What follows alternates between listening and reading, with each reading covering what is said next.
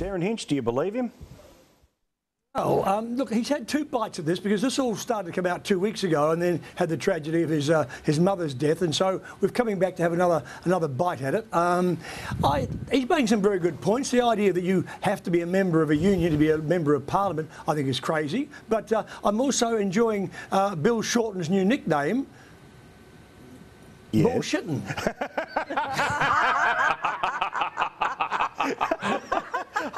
That's an Anzac moment. That's definitely Kiwi language, isn't it?